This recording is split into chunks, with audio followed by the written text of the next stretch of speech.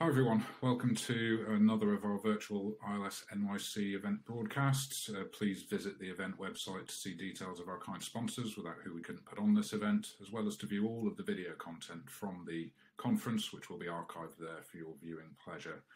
So as we look at the development of the insurance-linked securities market, always with one eye into the future, this year we focus on defining the next generation of the sector. And for this broadcast, I'm delighted to be joined by Michael Stahel, Partner and Portfolio Manager from LGT ILS Partners. Thanks for joining me, Michael. It's great to see you. So for this interview with Michael, we're going to discuss what a next generation ILS allocation strategy could look like. Obviously from the viewpoint of an ILS fund manager, LGT has been in the sector for well over a decade and has a long track record in cross-catastrophe bonds, collateralized reinsurance and other assets within the sector as well. So we're going to look at how new strategies can bring greater efficiency to the investor and manager capital as well. So I guess to begin, Michael, maybe we could just step back a little and you could explain the thesis of ILS investing before we begin to look forwards. Yes, indeed. So thanks for having me here. I think we probably, if you talk to us, we are a very, on the one hand, you may say a conservative ILS manager, but more conservative in the sense that we're looking at the asset class really with a very long-term allocation strategy. We believe that ILS should and can be like a base allocation in any diversified portfolio. Most of our investors are ultimately pension funds. Pension funds somehow need to manage money in the long run. On the one hand, yes, absolutely should be return driven, but then also the downside is an issue, and especially diversification is key. And so to your question, I think the clients that we're catering for are really looking for diversification, low correlation, and stable returns. And this may sound as like very standard answers if you look at ILS. I think we still have to remind ourselves that that is the key element that our investors, our clients are looking for. They're not necessarily looking for sort of the big bang return element. They're not after a hedge fund driven, high yielding ultimate performer. And at the same time, we have to be careful with how we manage the asset, because the downside risk should be somehow protected. It should be somehow limited through a diversified approach. So it's really diversification, it's the low correlation, and it's the level of stable returns that are driving our investors, and I believe most investors, into ILS as an asset class. So the original thesis still exists. Interesting to hear your view. Do you think perhaps the perception of the need for this diversified source of returns has increased with the experience of the last year from the pandemic? I certainly believe so. But although I have to say, when we look at the returns in 2020 across all asset classes, it's quite astonishing how the market has recovered from the pandemic. When we just look at, narrowed it down to the extreme weeks in March and April, I think ILS was really there to support returns. It did exactly do what everyone was hoping it would do in such a scenario. It didn't do anything. It just provided positive, stable returns, maybe not stellar returns in a year like 2020 with all what happened then later in the year, but still positive returns and a firm base allocation, which I believe was extremely helpful. At least that's the feedback from our investor base. Yeah, I think we're certainly hearing from an increasing number of investors who are new to the asset class at the moment, which bodes well for people like yourselves going forwards, I think, as well. When you think about efficiency within your day job, what do you feel is the best way to deploy capital in search of insurance or reinsurance linked returns, and I guess thinking across the various ways investors could access the industry? Well, I guess this is where, in our view, it gets interesting, because we believe that when we look at ILS today and all the different nuances and approaches in ILS, some fundamental elements have somehow, they got lost in translation and lost in the development. And all new propositions and suggestions that come to the market, maybe they are missing in a fundamental point. If you, as an investor, are looking to allocate into event-driven insurance-linked like investments, you look for liquidity, you look for broad diversification, there is a very easy approach. You can buy an equity of a well-run primary insurer or a reinsurer.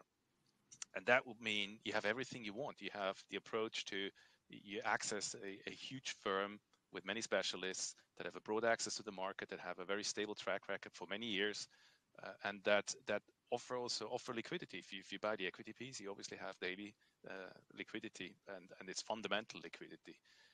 And then, yes, along comes the element that ultimately is, in our view, the value proposition of the pure ILS element. Along comes the element of market psychology and demand and supply shifts and market volatility. But I think the essence is really, if you want access to a broadly diversified portfolio of insurance risks, well, you should certainly start at the core of buying equity of a well-run primary insurer or reinsurer. And so, if I may then add to that, and so what is ILS all about? Why then even ILS? Well, again, you have the market psychology, you have all the volatilities. And so the idea is, why not just look at the event-driven piece? Why not try to carve out the pure event-driven element, the pure cat risk, and try to ultimately transfer that cat risk to capital market investors that are able and willing to take that risk to a small degree. Maybe an additional information here.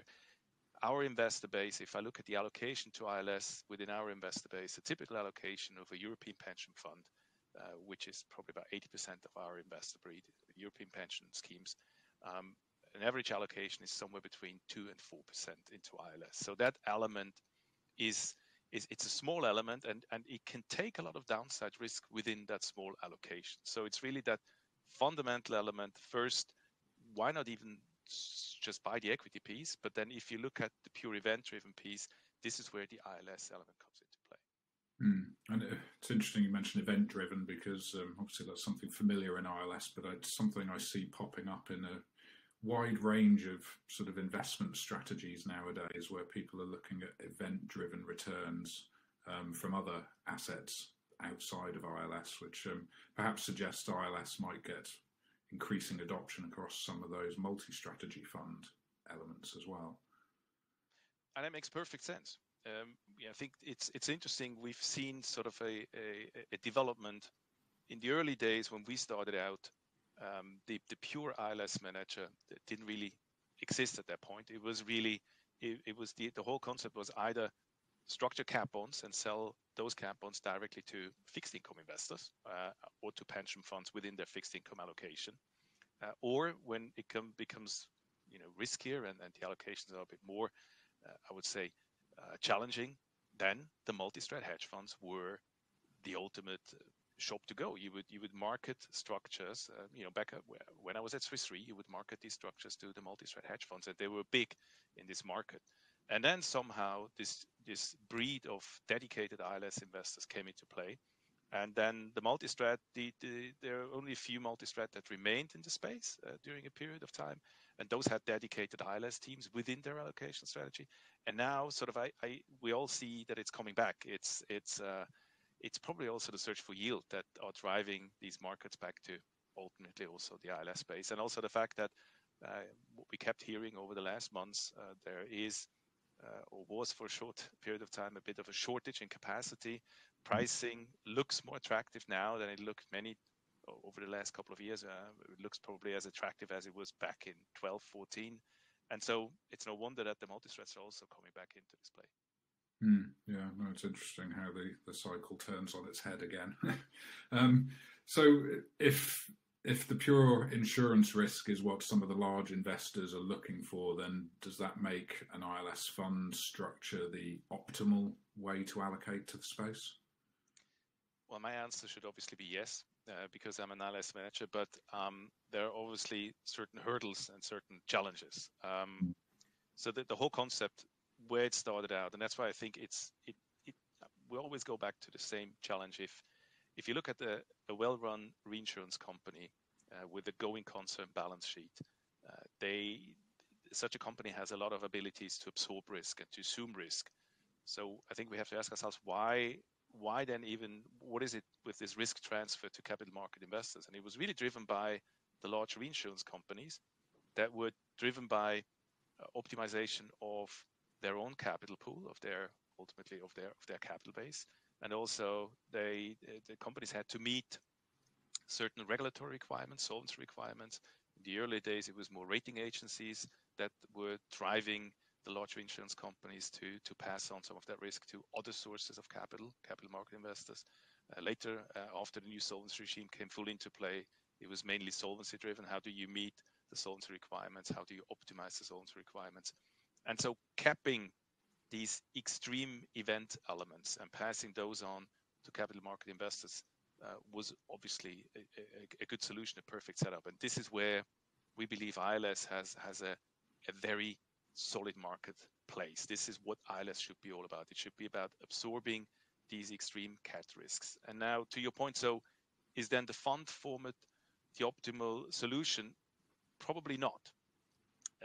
I think it is the optimal solution for a very small element of risk transfer opportunities, and that's the property cat short tail business. As soon as you enter into longer tail elements, it's just a challenge. Why do you have to somehow put down a value on a position on a given day, and you potentially even have to offer liquidity to your investors at a certain period of time. And with short-term cat, I think you do know at the end of a term, you do know whether there was a big cat event or not. And if there was a big cat event, I think it's easier to assess and evaluate what that cat event may, what impact it may have onto your portfolio. With long-term business, marine, aviation, casualty, motor, you don't have that. And I think it's again renders the question. So there are these large reinsurance companies with their going concern balance sheet that are easily able to absorb all of that business, and that can also hold on to the tail for as many years as it takes, literally for decades, if it takes decades. Why do you then try to transform that into, almost force it into this fund structure, where you at one point have to put down a value on a position and let certain investors out of the structure and potentially allow new investors into the structure at the value that is extremely difficult to assess and to pin down. So very long-winded answer, sorry for that, but my point is that ILS funds are not an optimal solution, but are an okay solution, probably the best solution for short tail cat business. For longer tail business, I think a closed-end structure, potentially in the form of certainly equity, private equity, or potentially just in the form of a plain vanilla reinsurance entity, is the better solution. Do you think we might see a shift in future to some kind of hybrid that supports longer tail risks a bit better and perhaps taps on certain types of investors' appetite for the assets that come with the insurance float as well? And I know there's been a few transactions in the market that have looked to sort of capitalize on that type of investor appetite. Have you got a view on that? I think the interesting point is that if we look at today's world of primary insurance companies and reinsurance companies, we don't have the sort of the next generation insurer hasn't really been launched. And I think we're sort of already now in the midst of this discussion about innovation, about sort of what's happening next. We do believe, and I do believe that, well, ultimately, what is an insurance company all about? An insurance company is a brand name that is able to source business and to manage a portfolio. So the next question is, okay, does this insurance company have to keep all types of risk on their own balance sheet? Is this the most efficient way? And the answer is probably not. Probably it's really, the most efficient way is really to split up different pieces of risk and allocate that risk to those investors who want to take that specific risk. And then you can essentially invest in either the management company, which is the former primary insurer that is managing the risk, but on a very sort of limited equity level, on the equity that it needs to hold in order to meet all regulatory capital requirements, based on the fact that they can pass on several layers of risk to different types of investors. And then it's really about the term of the investment, about the focus of the investment. So you may structure shorter term fund structures, which only focus on cat. And you may then structure longer term type of exposures that still look at cat elements, still look at event-driven elements, but then really with the focus on a longer term casualty, marine, motor. But then we're talking 10 years and more in terms of the term that it needs to be in order to really justify all and address all the challenges that we talked about. Sure. You mentioned earlier that obviously when cat bonds first came about, they were all about sort of capping the downside and buffering companies so they didn't blow through the top of their sort of portfolios of potential losses. I wonder if the next generation is finding ways to segment out pieces of the tower in different ways to different types of investors, and whether that's something we're just beginning to learn about. Well, it's maybe, you know, that we've established our own rated carrier in order to transact business. We have established a Bermuda-based structure by the name of Lumen Re, which is capitalized and rated. And ultimately, this is, to a certain degree, what Lumen Re does. Lumen Re is the one-stop shop for all of our counterparties we're trading with. So all the primary insurance companies and reinsurance companies that we deal with, they buy protection from Lumen Re. But Lumen Re is nothing but ultimately but a collateralized fronter, a very strongly capitalized fronting entity that is then, and so to your point, allocating the different transactions to different funds on the back. So at LGT, we're managing currently 5 open-ended funds, but then several mandate funds, and they're all focused on a different risk and return target. So based on whatever risk and return target there is, that would be the home for that piece of business, and it would simply be passed on to that fund, and the fund is then collateralizing the business to Lumen Re. And if you then continue on that line of thought, right now the focus is really property cat, and indeed we may over time look at other asset classes and sort of business lines, not asset classes, business lines as well, and see if there are investors that are interested in taking that level of risk and that business line with a longer term focus, and then we can again transact in the same way. So ultimately, it's almost a bit of what you describe, although we are not at the source of the actual business. We're still only a reinsurance company. And I guess the ultimate, almost like the holy grail maybe, could be if it's really just a transacting company that is sourcing the risk, and is then based on certain parameters deciding which piece of the business should stay on their own balance sheet and which part of the business should be passed on to ultimately to investors. Yeah, and that's an interesting concept, obviously, because there's lots of different ways that could potentially go in future towards insurance companies that are capitalized on a more collateralized type basis by funds, or companies like Lumen potentially that partner with origination sources, so people who have direct access to risk that feed into you, and you're the capital provider behind it. Can you see Lumen becoming sort of the hub for all of that within your business? I mean, it already is from the reinsurance point of view, I guess. Well, maybe again taking this question a bit from a different angle. How do we believe, or how this is not us, this is not LGT. I think this is just common sort of expectation how the market will develop. And I'm not trying to be super smart here. I'm really just reiterating what we read and what we see. It's obvious that there's a big question mark around the big tech companies, whether or not the big tech companies will and how they will ultimately engage in insurance business. And coming back to my premise that what is an insurance company all about? If you take the big names, Allstate, Allianz, AXA, they are ultimately, they're a brand name. They're a brand name that typically work with their own agent network. So they're sourcing their own business. They're selling insurance policies. They also manage their own business, which we believe is vital. So they are controlling the loss levels. They are sending out people to assess individual losses. So they're managing both the policies, the wordings, the whole transaction structure. They're also managing the loss side, and they try to optimize their portfolio by generating profit, i.e. have an active selection on who you should sell insurance to, manage your losses actively, and try to optimize and ultimately generate high returns. In order to do that, you need a certain capital base. So the big question mark now, and that's exactly what we talked about. Okay, so if you pass on some of the business, you can reduce your capital base and obviously then still further improve your returns.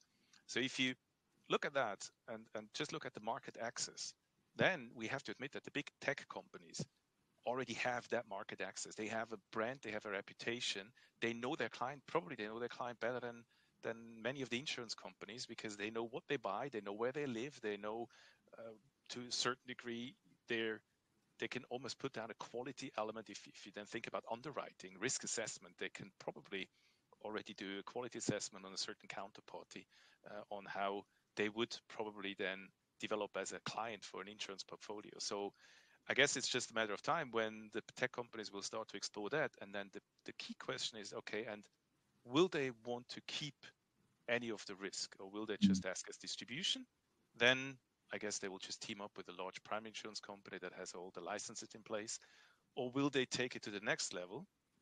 And this is where we could fit in. This is where the ILS market could fit in. If the Amazons of the world, the Googles of the world, if they need a cover holder with licenses in every state in the US, just to start in the US, then yes, we're certainly not the right partner. If, however, they also want to cover that element and build this up themselves, and then just want to manage the actual portfolio and seek for risk takers to take out cat risk element, I guess this is where the ILS market should really be on the forefront. This is where there is then no further need to talk to insurance companies, no further need to talk to reinsurance companies. This is where we could be the real conduit. This is where the ILS market could be the ultimate solution. And it could be very attractive. It could be massively diversified. It would be instant market access. It would be shortcut.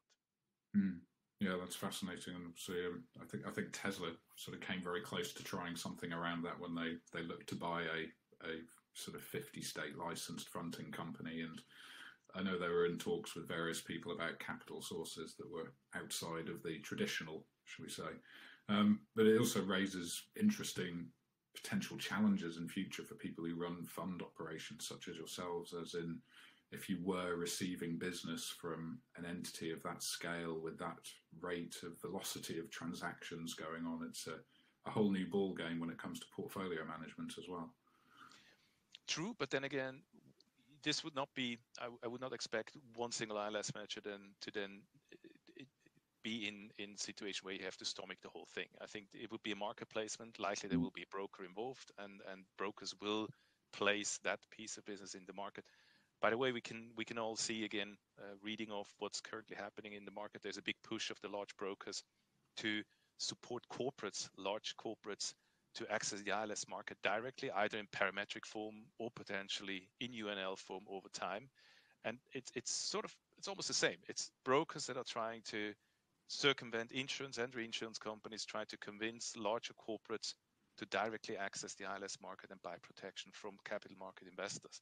And we're obviously supporting this approach if the business is meeting our quality expectations, our return expectations, our risk assessment expectations. But generally, it's we welcome all sources of business.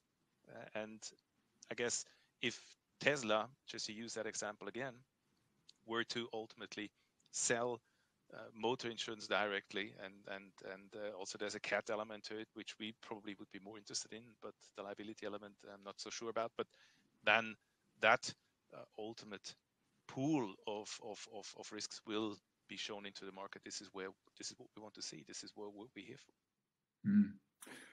Yeah, it's a very interesting development actually around some of the large sponsors that have come to the cat bond market recently, in particular obviously Google, and whether that is something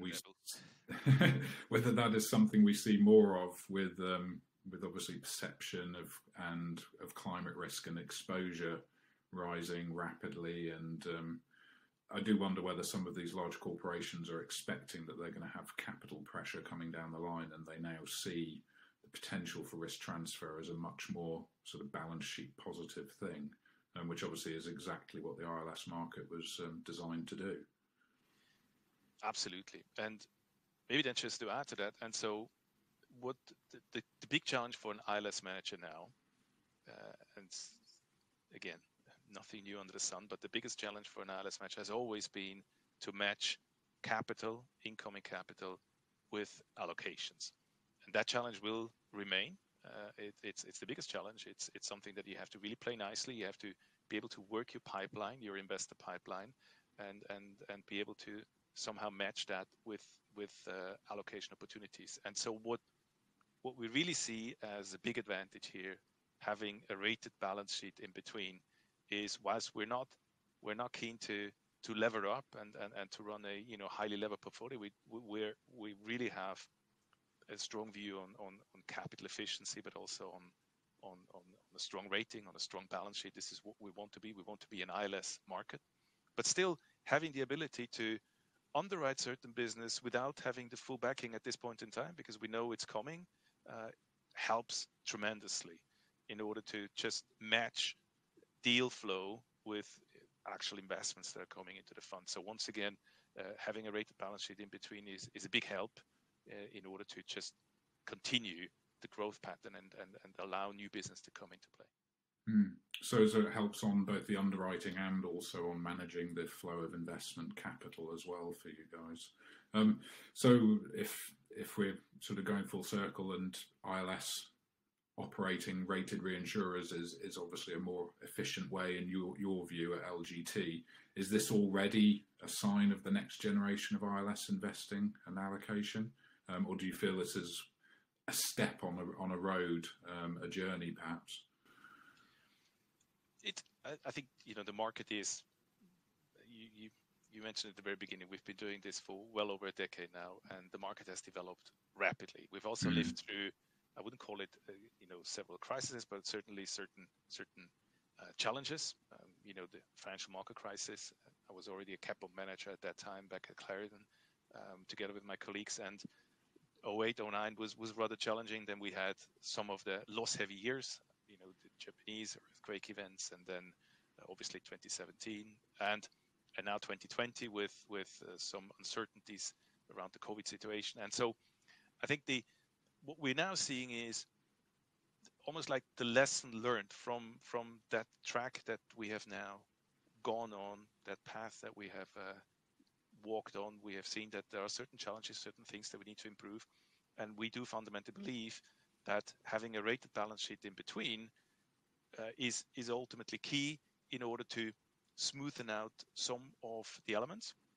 It's also key to, it's still interesting and to a certain degree a bit, how would I say, I'm still surprised about it, that many counterparties, many especially primary insurance companies, they prefer to deal with a rated balance sheet.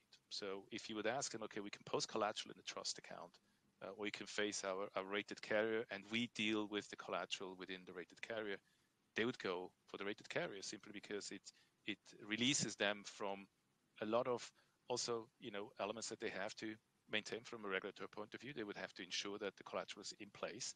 They have to take a conscious decision right at the end of the period. Do we hold on to the collateral, or do we let the collateral, do we pay back? They can sit on the collateral, which obviously leads to trapped capital, something that it's definitely undesirable. And so the rated balance sheet helps to balance that out. But then again, we also have to be very careful because, as I said at the very beginning, the reinsurance world, the reinsurance entities, it's a very efficient way to transact risk. So we also have to make sure that we still keep our premise. We're still an ILS manager. Why would you buy from an ILS manager? Well, first of all, we can take peak exposure. We have a lot of capital. That's what our client wants. And certainly many of the traditional reinsurance companies are somewhat hesitant to take too much of the peak. But then again, it's the collateralization element. It's security that we can offer. We're capitalized to the 1 in 10,000 year event at this point. So we would be here to pay every single loss that could occur. And we still have people working, managing claims, and no one will shut the light. And so that element is key, and we certainly want to keep that. And I guess the last 10 years, we try to learn, we try to evolve, and so the next 10 years will be much more of that. It will be probably accelerated. It will go much faster, but I do think that we'll see fundamental changes in how risk is being transacted. That's a really great point about the collateralization and how that gives you this capital worthiness that could see you through events that would decimate parts of the traditional market because of their capital models. Very interesting point. So, Michael, we're coming up on the half hour, so I really thank you for your time. That was a really interesting discussion and great to hear from you. Really good thoughts there on where the ILS market could be going next. So all I'll say is thank you for your time today, and I hope to talk to you soon. Thank you very much for having me.